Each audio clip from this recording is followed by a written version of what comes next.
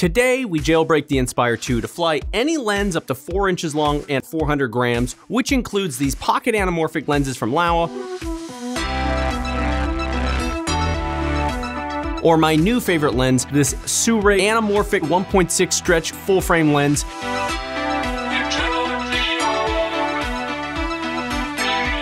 Also, these vintage lenses. Why these vintage lenses? Because these are telephoto lenses. An 85mm Jupiter 9 and a 135 Olympus Zuiko. And last but not least, my favorite, these incredibly low light f/0.95 lenses, which are unimaginably bright. Holy shit, we're overexposed.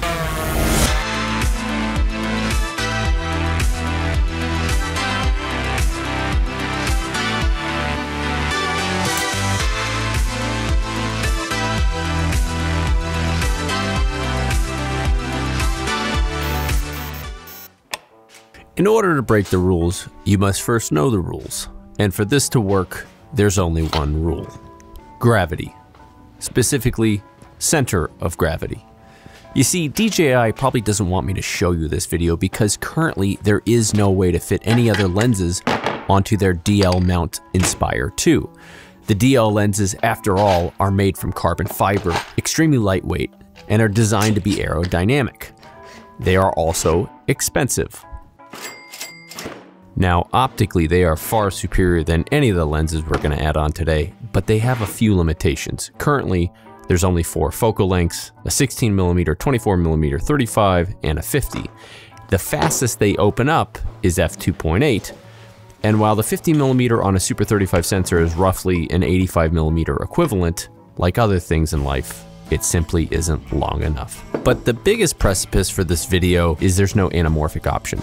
And despite me begging DJI for years to offer an anamorphic lens for this drone, it seems a third party has.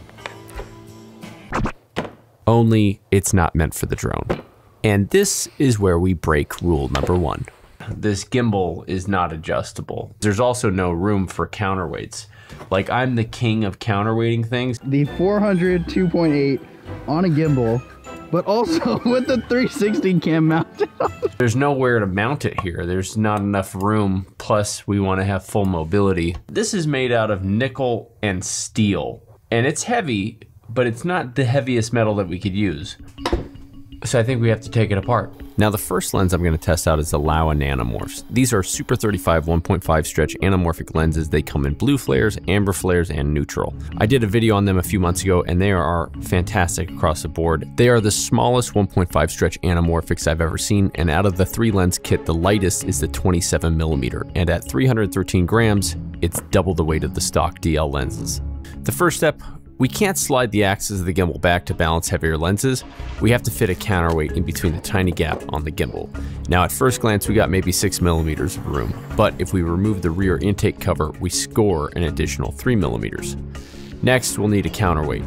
Normal steel won't cover it. I asked ChatGPT to compile me a list of the most dense metals with heaviest first. And out of all the metals, there's really only 2 options that aren't crazy expensive to use or radioactive. What's crazy is that these 2 medallion tungsten coins are almost the same exact weight of this stainless steel counterweight. And that's because tungsten is 2.5 times the weight of stainless steel. So for counterweights, these are kind of perfect. Just don't drop them because tungsten can actually shatter. Now we just have to figure out how to attach them onto the gimbal. It's probably gonna be carpet tape. So the first test is to use some super sticky carpet tape. If we can get this balanced and flying right, then I'll work out a more permanent solution later. Now, getting this perfectly balanced is a little bit of trial and error. For the 27mm, it required just 1 coin, but I added a few quarters to get it perfect. After I did that, I jumped into the DJI app. There's a function to calibrate the gimbal motors. A for sure way to crash.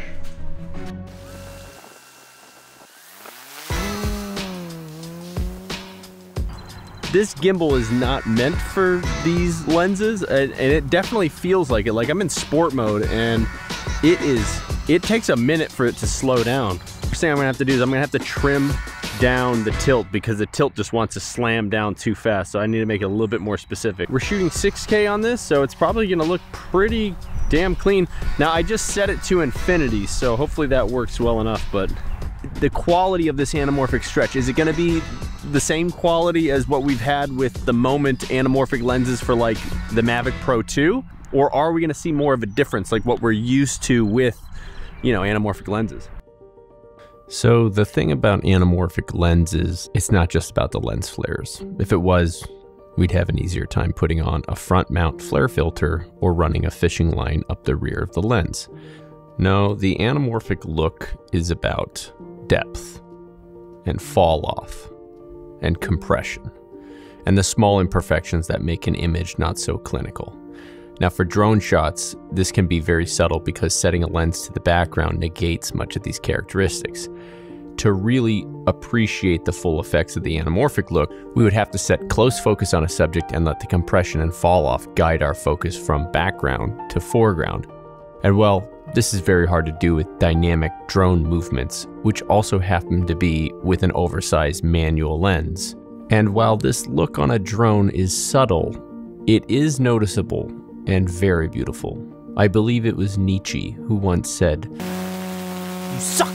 You suck! Suck my f***ing you suck!" So a few things. Carpet tape is not gonna work. Look at all this. There's too much of a difference between the weight of the 35mm and the heaviest lens, the 50mm. And I think swapping tungsten coins between them with tape. Also, there's just too much shifting around of the actual counterweight in the back. And I think that was adding to some vibration, especially with the 50mm. Optically, the 50mm was my favorite. It looked the best, it had the most compression, but it also suffered the most vibrations. And also when you tilted it all the way down, it just fell apart. So I think we need a more permanent solution. And this is where I introduce you to the MVP of this episode, Pinewood Derby weights. These are very affordable. We're still gonna use the tungsten coin, but we're gonna use these now to add a little bit more weight. Now the best part of this is that it comes in putty form as well. Can you CAD something up for me? No. It's real quick, it's tiny. I'll just send you over the measurements and hopefully we can just put something together. Hayden is incredibly talented at CAD design, and despite stressing about finals, he's always down for a Make Art Now project. Now we only have a few millimeters to work with here. If this one works out, then we can send off Hayden's CAD to be machined into aluminum later. But for now, corn. No, seriously, this print material is PLA. It's literally made from corn.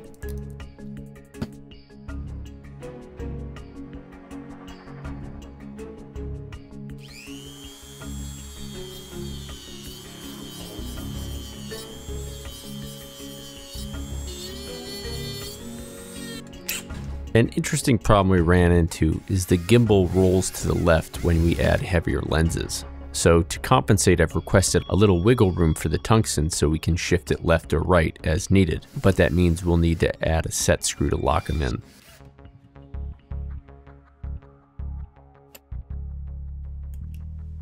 The next lens on the list is the Sirui Saturn 1.6 stretch. Look at the difference between what Sirui used to offer and what they now offer. These are full frame 1.6 stretch anamorphic lenses. They're a little bit more aggressive than the Nanomorphs, and they're also heavier. So this is a real test to see if our counterweight system is gonna work. Now at 383 grams, this is a few grams lighter than the 50mm Nanomorph. But because it's longer with most of its weight towards the front element, we'll have to use more counterweight than ever. The putty is surprisingly heavy, and it's made from tungsten powder and polymer, so it's very malleable. Not only does it fit in the crevices, but you can form it on the walls and it will stay in place. Because each lens has a different center of gravity, there is no one-size-fit-all counterweight system. It's a trial and error game. The good news is you can use it over and over again. So what happens when you run out of putty? Back to the basics, I guess. I should note that out of all my test flights, nothing has fallen off.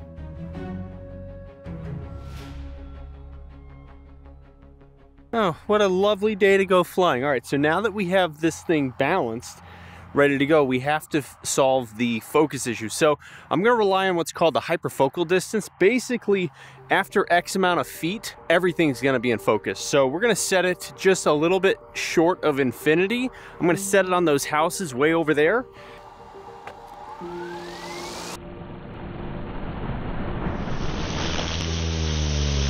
Once I set focus, I lock it in place with a piece of gaff tape across the top of the lens so that regardless of, say, vibrations or gimbal tilt, the focus will stay locked at that position. Now, unfortunately, whatever focus you commit to on the ground, you're kind of set at. Another way to solve it would be set focus on the subject and then just try to keep that same exact distance by flying perfectly parallel to the subject. It's actually a lot harder than it looks. Although I will say, tracking alongside a car might be the easiest situation. That is, if you keep the same distance.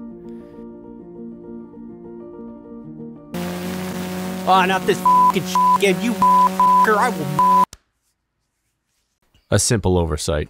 I forgot to balance the top and bottom, so currently, when you tilt the gimbal down, it's not balanced. This is an easy fix with the putty. If we remove a strip from the rear bottom and put it towards the rear top, the same amount of weight stays on the rear, only now it evens out the top and bottom. So when the lens is placed vertically, it stays balanced.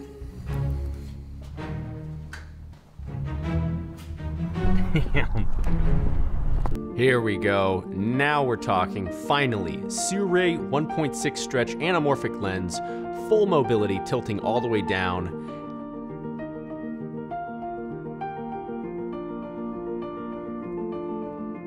And now I have to stop.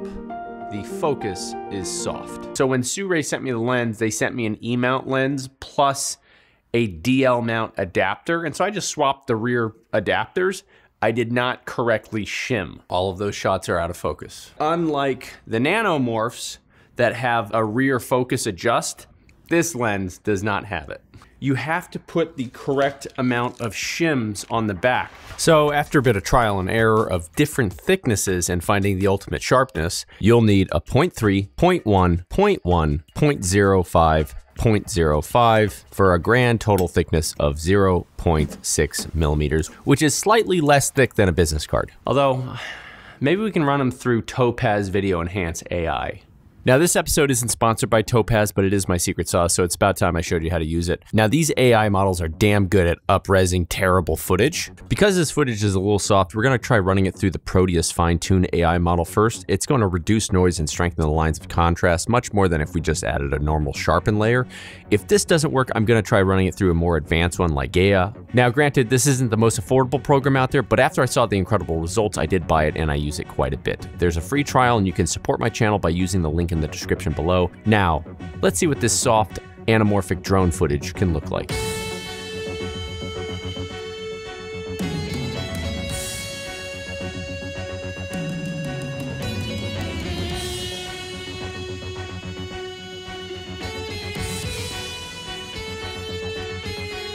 So now that we got the Sirui 1.6 shimmed correctly, I actually think it's performing sharper than the Laowa Nanomorphs. So just a reminder, most anamorphic lenses require rear focus for tack sharpness. Laowa makes it easier, but you only need to set it once for the Sirui. If I were to compare the two lenses for flying the Inspire 2, I would recommend the Nanomorphs. They are shorter and easier to balance, offering full mobility and with minimal oscillations. The Super 35 coverage of the lens has plenty of characteristics packed in the 1.5 stretch.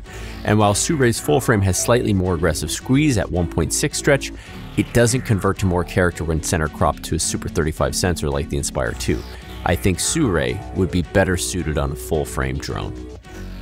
And while others may be offing the Inspire 2, making room for a successor, there couldn't be a better time to snap up a deal on a second-hand Inspire 2.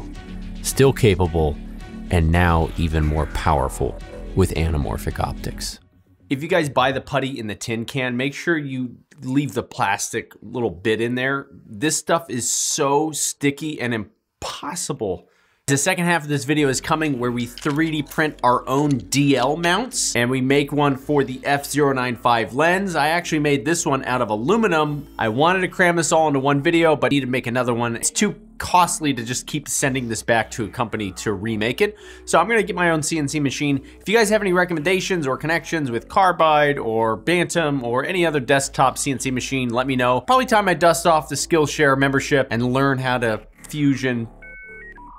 Basically, no more late nights with Hayden. So if you guys are interested in any of these brackets, I'll throw these on my website. I'll make a few prints for those who don't have their own 3D printers.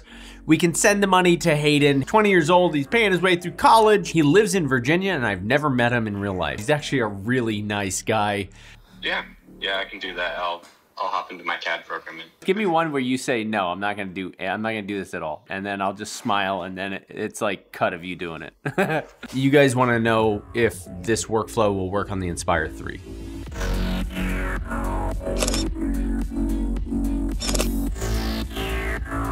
I'll put it this way. This summer is gonna be a banger for anamorphic stuff.